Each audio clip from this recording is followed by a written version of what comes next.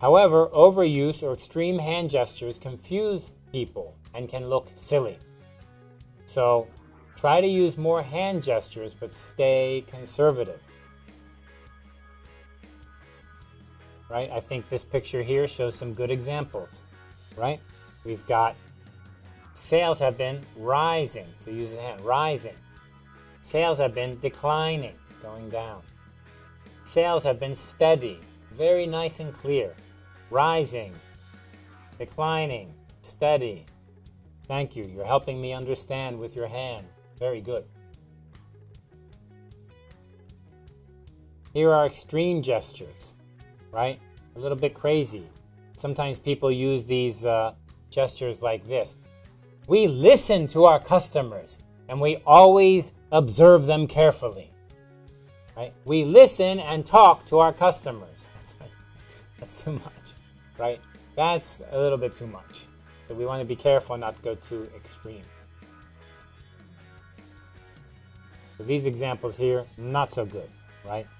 There's too much of the body here. This kind of crazy arm stuff. And then these kinds of symbolic gestures like listening, talking, seeing.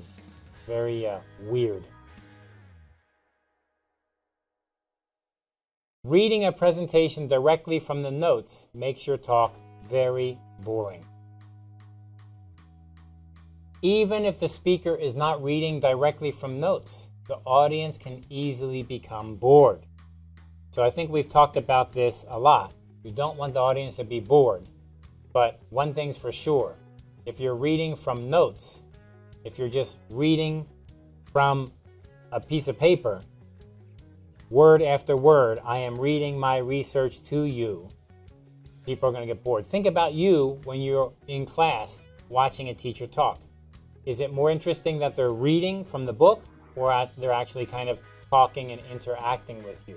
Of course, interaction is much better. Moving away from the podium and toward the audience gets everyone's attention and makes a presentation much more personal and exciting. So moving.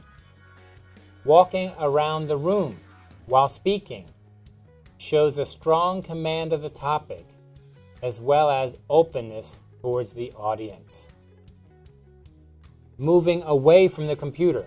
Now, I should be moving, but I'm stuck in this little space here because we're having a video meeting, right? But if I was in a room, I want to move around.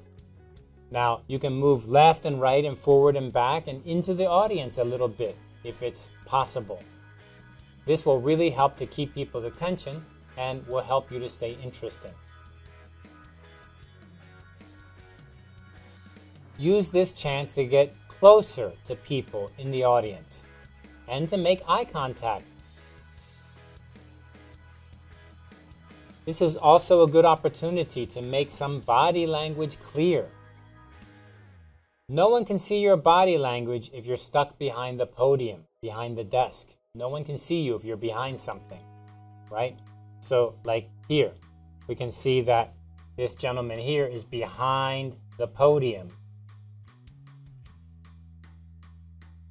I can't see anything that he's doing. I can't see his hands. I can't see his body language. But here, he moves out. He moves forward. We can see more of what he's doing, what he's saying, what his body language is telling us.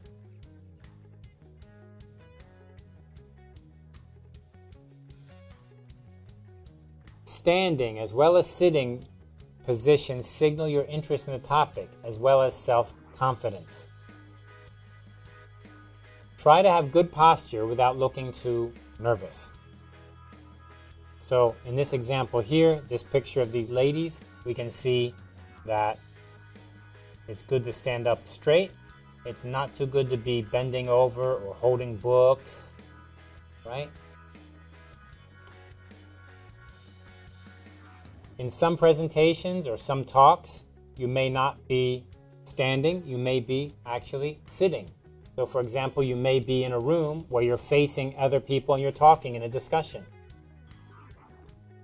You don't want to be like slouching down like this. You want to be sitting up straight. Give your attention to the other speaker and to the audience. right? So have a good posture. Look like you're at attention. That way the audience will pay more attention.